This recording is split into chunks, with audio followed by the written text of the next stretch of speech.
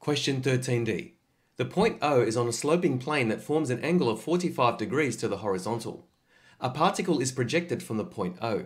The particle hits a point A on the sloping plane as shown in the diagram. The equation of the line OA is y equals negative x. The equations of motion of the particle are x equals 18t and y equals 18 root 3t minus 5t squared, where t is the time in seconds after projection. Do not prove these equations. Part 1.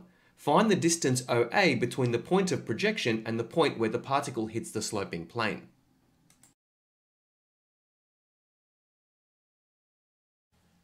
One way to answer this question is to form a Cartesian equation. That is, express y in terms of x rather than y in terms of t.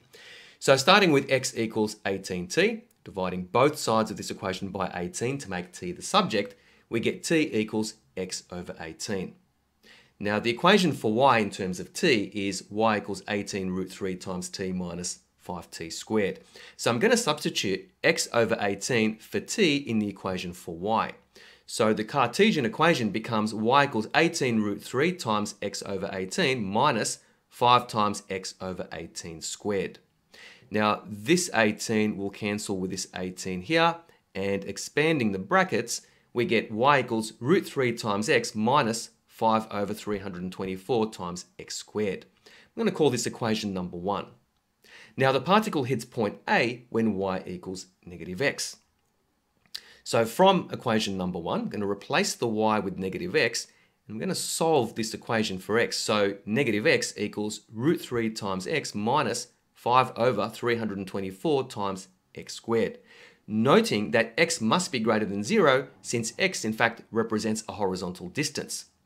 So we can divide through by x. So we end up with negative 1 equals root 3 minus 5 over 324 times x.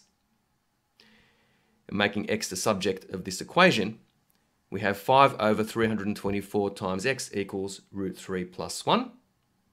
Hence, x equals 324 over 5 times root 3 plus 1. And y equals negative 324 over 5 times root 3 plus 1, since y equals negative x. So distance OA can be found by applying Pythagoras' theorem. That is, OA equals the square root of x squared plus y squared. And substituting these two values for x and y, we get OA is approximately equal to 250.367972 meters.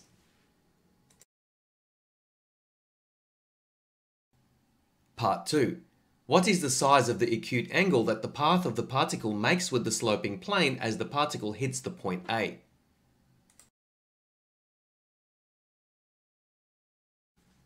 From part 1, the Cartesian equation is y equals root 3x minus 5 over 324 x squared.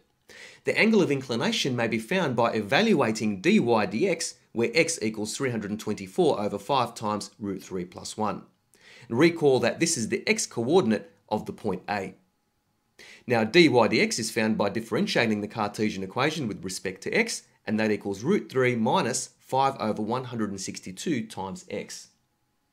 Now the angle of inclination relative to the positive x-axis is inverse tan of root 3 minus 5 over 162 times 324 over 5 times root 3 plus 1, which equals negative 75 degrees. Converting this negative angle into a positive angle by adding 180 degrees, that equals 105 degrees. And here is that angle shown on this diagram.